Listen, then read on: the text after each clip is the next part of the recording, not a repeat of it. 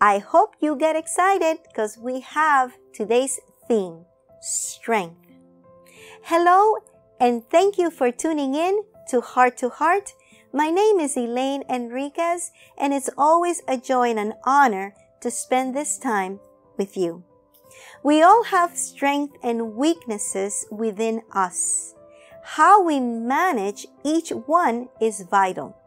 We need food as a resource of nutrition for our daily intake.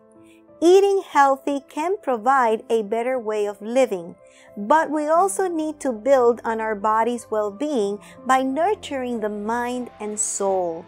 It's an everyday, lifelong resource for healthy living. Some of us use exercise to build a strong body, and that is an excellent way to gain strength. But it is also important to seek the strength of the Almighty, the strength that only comes from above. When it is asked, yes, all we need to do is reach out to our Lord and Savior. It's a remedy that serves as strength and encouragement. Don't strive in your own strength, but cast yourself to the ways of the Lord.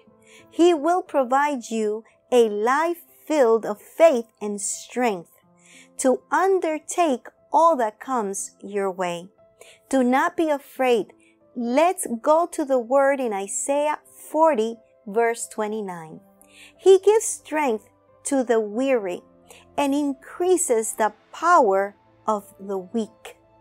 I pray you feel renewed and encouraged today. If you enjoy these segments where the heart of the Father touches the heart of man, click the bell for future notifications. Please subscribe to our OVM Radio YouTube channel for more of our programming. God loves you, and I do too. If you need prayer, please write to us at the following email, ovmprayforme@gmail.com.